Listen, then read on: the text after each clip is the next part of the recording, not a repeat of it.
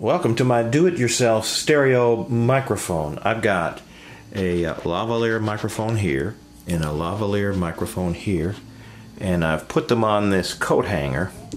You used black rubber electrician's tape and taped the coat hanger to a wooden stick. And at the end of the wooden stick, here's the lavalier microphone battery boxes. Cables coming out, and I've got a connector from XLR to RCA, and then the RCA feeds a stereo cable. The RCA feeds a stereo cable to and plugs into the camera. And I've got little piece of foam and the clips on the coat hanger for the pants snap together and hold each microphone to it.